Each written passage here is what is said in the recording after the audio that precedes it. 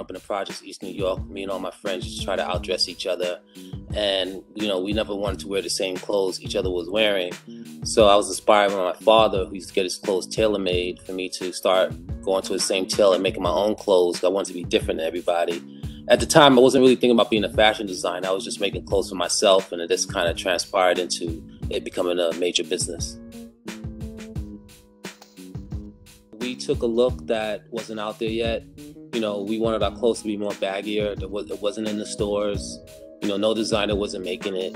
No designer wasn't featuring any kid from the streets in any fashion ads. So as opposed to complaining about things, we had to do something about it. We create our own look, our own fit. We create our own two-piece hookups that we were looking for in the stores that weren't there. And we made a staple in hip-hop fashion, streetwear fashion, and inspired a lot of other people to feel like, yo, Karl could do it, I could do it too. I think we stood out because we were the first Black young men to create a full-on fashion streetwear line. Yeah. Products. A full collection, you know, from head to toe. But also what made it stand out as well were the colors, because during that time there weren't a lot of brands that actually had vivid colors and those kind of things going on. And that was something that really made it stand out, you know, on its own, without even having anything else. I think what made us stand out was, well, first, we were Black, and to be honest with you, and we were creating clothes for the culture. Again, clothing without prejudice. So for everybody, into music, culture, life, fun. At that time, hip hop was coming up. And we were, like I said previously, we were accepted by hip hop. I mean, we didn't go after them, they came to embraced us. And, you know, Snoop showed up, and Tupac showed up, and Dr. Dre showed up, and Suge Knight showed up, and you know, we became the West Coast fashion leader for the culture and for the street. So I reverse engineered into fashion. I did not have a background in fashion. Matter of fact, I went to school for communications and business. So that aha moment for me made me think like a business person and put on my business hat. My father was in the music industry, so that helped because I grew up watching him hustle. He managed D-Train and Jazz and Jay-Z and all these interesting people. So by the time I was in college, I'd been on that club circuit from Copacabana to Zanzibar's to the Fever. Like, I knew that club scene, the culture. The marketing part was easy for me. I had the relationships. It was the business. And then I learned that being in school and learning business and actually doing business as an entrepreneur is two different things. Combination of hip hop and fashion gave you your identity. You know, literally would tell people who you are, because in the early days we would, in hip hop, we'd go out and get a sweatshirt and we get everything printed on the sweatshirt that we are. Pisces, Daymond, February 23rd is my birthday. Damn near if I could put my address and my phone number, I'd put it on there. So when I was breakdancing, there was no card to hand out or nothing. My crew that I was with, Farmers Boulevard, where I live. I think it gave me my identity, and also, you know, when you saw somebody, you know, with the checkerboard laces, you knew they put time into the preparation, and people would respect that. Fashion in New York City was defined by the boroughs. You know, Brooklyn was the grungy guys. They would wear more of a army look. They were rugged. They were gonna rob you, right?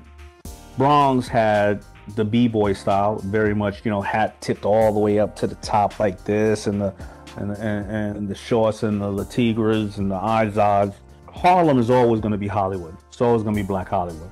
So whether it's fur coats, whether it's you know, brands from Europe, or let's say Le Coq Sportif, you know, Queens was more shirt kings. We were kind of a mixture between Brooklyn and Uptown. because we would have a lot of the fly stuff, but it would be more handmade or dressed up stuff. It wouldn't be as fly as Dapper Dan from Uptown, but it wouldn't be as grungy as the cats from Brooklyn. FUBU's contribution to hip hop style, I would say that I'm way too close to it. I think if I had to try to step out of it, I think that we were kind of the first hashtag of clothing, the first globally recognized hip hop brand. Not the first hip hop brand though. I got inspired by Walker-Wear, 40 Acres and a Mule, Karl Kani, Cross Colors, Willie Wear, but I think that we would be the first globally recognized brand for a couple of reasons. Number one, that we empowered our own community, a community of a culture, not a color, but people thought it was a color, and that's fine if you want to think it's that. We also were putting up serious numbers where other people, especially a lot of music artists, would say, this is a profitable business too, and if I can identify with it, and 80% of them would license out their name and not have a good outcome, but the ones who were fashionable before they decided to come out with clothing, like Jay-Z, like Puff, would understand that their passion could also be monetized in that area. So I think it was inspirational from a cultural standpoint. I think it was inspirational from an operational standpoint to be able to have global expansion. I think it was inspirational from a monetization standpoint to show that you could actually make money doing something you love. I'm constantly looking how music and fashion are the same size, same coin, just the other side. So that is the platform that I studied back then that's consistent to what's going on right now. One of the big gangsters who used to come to my store, and he came in with a Louis Vuitton pouch full of $100 bills, him with his crew, and I had customers in there, and everybody was fascinated about this Louis Vuitton pouch, right? And it occurred to me right then and there, I'll say, what is it about this pouch, which is only $5 worth of vinyl, that makes this so significant, you know? And then I saw it because I had been studying religion, and when you study religion, you have to study symbols. So I was studying symbols. So I said, wow, it's the symbols. It's the symbols. I can get the same amount of attention and the same amount of gross income if I can master those symbols. Right? So I said, Dad, if that's how they feel about a pouch, imagine if I can have them walking around looking like luggage or just like that bag. I introduced it to them. They didn't, people didn't even, they had no clue. All they knew that the bags, Louis Vuitton bags, cost money, that's it. And then I turned them into complete garments. Then everybody wanted to be different, so I kept introducing different lines, you know, like Gucci, Louis Vuitton, Fendi, Bally became popular. None of these brands, they all thought I was somebody putting a garment together. You know what I mean? They thought, they had no clue because they didn't study me. They had no clue to what I was. They thought like, I'm a regular guy, just making garments, you know? They didn't know that culture is who I am.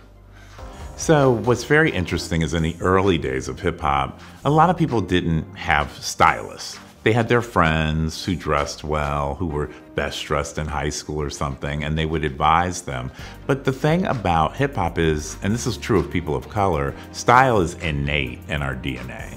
And so they would just put things together, and then what would happen is you'd see an LL Cool J in fitted jeans and a big bomber jacket and fat gold chains and a tank top, and then suddenly everyone's starting to dress that way. And then you start to see fashion designers take that look and do it in an elevated luxury way.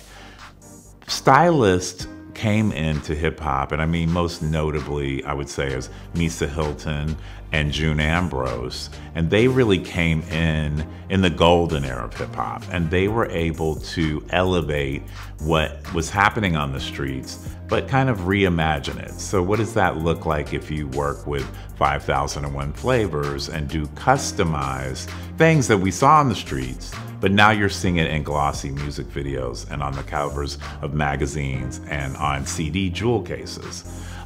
They were taking what Dapper Dan had done with logos and really kind of working with DAP to kind of collaborate on different outfits and kind of a remix, right? A mashup of like high fashion, the streets, and just pure creativity. So stylists are able to come up with a vision, guide the celebrities, and kind of keep them consistent with their looks, and then be a bridge from the streets to the designer showrooms and the actual designers themselves.